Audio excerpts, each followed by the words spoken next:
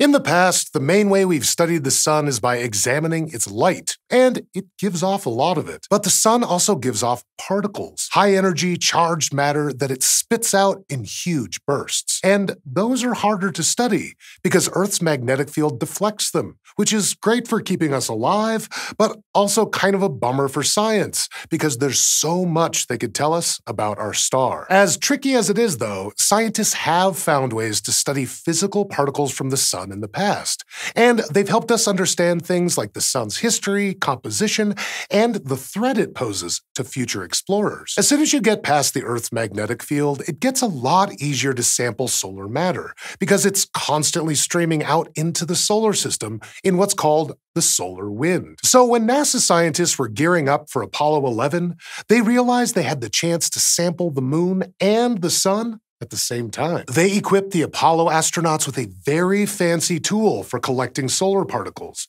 a big sheet of aluminum foil. And while they were bouncing around on the moon, Neil Armstrong and Buzz Aldrin stuck what kind of looked like an aluminum foil flag in the ground with the surface of the sheet facing the sun. As ions in the solar wind hit the foil, those with enough energy embedded themselves in the material. The astronauts took the foil home with them, and back on Earth, scientists found helium, neon, and argon nestled in the aluminum. Now, people already had a pretty good idea that these elements were present in the solar wind, but this was the first time scientists were able to directly confirm that. Astronauts repeated this experiment on each Apollo mission, and over time, they found that they could actually tell how strong the solar wind was based on the amount of helium in each experiment. So those experiments were intriguing, but they were also short and limited. And these were the last samples we had of solar wind for a long time. That changed in 2001. When NASA launched the Genesis mission, the first mission with the specific goal of collecting samples from the sun. This time, instead of parking a detector on the moon, NASA launched a spacecraft into the first Lagrange point, or L1, between the Earth and the sun. Lagrange points are basically gravitational sweet spots between two big objects, where a smaller object can safely orbit without being pulled one way or another. The spacecraft stayed up there for 2.5 years, with its sample collector exposed to solar wind, drinking up ions. At the end of the mission, the whole spacecraft flew back over to Earth, where a canister holding the sample collectors detached itself and plunged back to the ground. Now, that didn't go perfectly. The parachutes failed to deploy, and the capsule crash-landed in the Utah desert. Sadly, that destroyed many of the samples, but not all of them. And we learned some pretty revolutionary stuff from the ones that survived. Like, it turns out that the atoms making up the sun have different masses than the atoms that make up Earth. And that's surprising, because as far as we can tell, both the sun and the Earth formed out of the same disk of dust and gas. So we'd expect them to have the same building blocks, but that's not what scientists found. For example, Earth has a higher fraction of heavy oxygen, or oxygen atoms with an extra neutron or two, compared to the sun, and we don't really know why that is. There are a few hypotheses. Like, it's possible that right after the sun formed, UV radiation redistributed some of the heavy oxygen in the disk, and that the Earth formed in an area with heavier oxygen. It's still an open mystery, though, and one we'd probably not even know about without examining actual pieces of the sun. As useful as they are, we don't just study solar particles to understand the sun.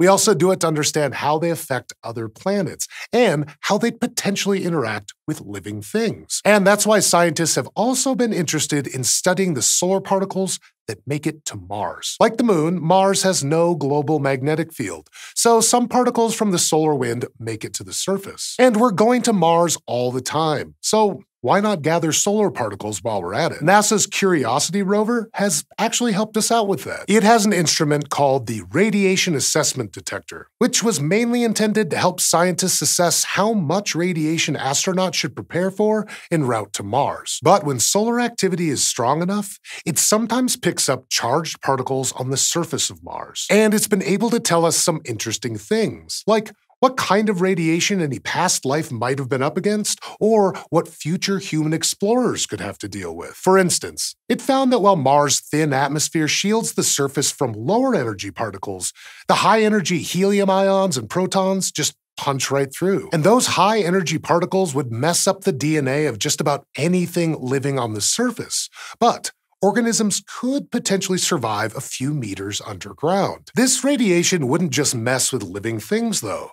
Even if there were life somewhere, at some point these high-energy particles could mess with the evidence, too. They react with the chemicals in rocks, so they could alter any organic molecules left over from living things. But it's not all bad news. Just knowing that is useful, because we know that products of these reactions are compounds called organic salts, so we can look for them as clues to past life, in addition to looking for other stuff like amino acids. It's taken some serious creativity to study particles from the sun from our well-shielded planet, but we learned a lot from these 3 missions. And the best is still to come. In 2018, NASA launched its Parker Solar Probe on an incredible mission to touch the corona and analyze the sun's matter straight from the source. It's on track to get there by 2024, so in the next few years, there'll be way more to discover. Thanks for watching this episode of SciShow Space, and thanks especially to our patrons who support us on Patreon. It takes a big team to make a SciShow video, and we couldn't make episodes like this without your help. If you're not yet a patron but want to support what we do, you can find out more at patreon.com/SciShow.